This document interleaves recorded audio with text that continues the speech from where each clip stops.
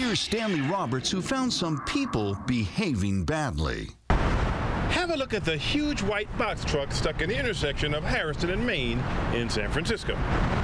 Now, a few moments later, the cross traffic gets the green light, and the big white box truck is still blocking the road. You're looking at a classic case of blocking the box. It's something the city of San Francisco wants to bring back. No, not drivers blocking the intersection. That's already here. Currently, the city has these do not block intersection signs posted at key locations.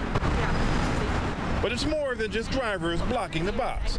San Francisco is committed to reducing pedestrian and bicyclist death to 0 within the next 10 years. To do that requires education, enforcement, and engineering.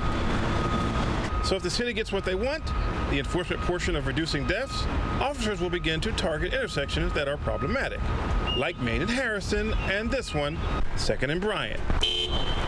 It's an intersection that was featured on People Behaving Badly at least twice in the past. Yes, it's that bad. And now I'm back yet again. I'm trying to be cool. I'm trying to be cool. You see, I was waiting there. Yeah, people just everybody cut in front. All right. It sucks. The problem is many drivers are too impatient and often enter the intersection while cross traffic still has control of the intersection. What it means to have control? Once a car or truck is in an intersection, no other vehicle can enter until that vehicle clears the intersection. In theory, every intersection should look like this for a brief second, and not like this.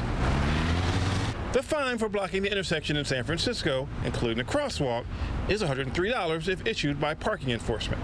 However, if the ticket is issued by a police officer, it jumps to almost $300 plus traffic school and possible insurance hikes, unless you're blocking the box while you're on your phone illegally.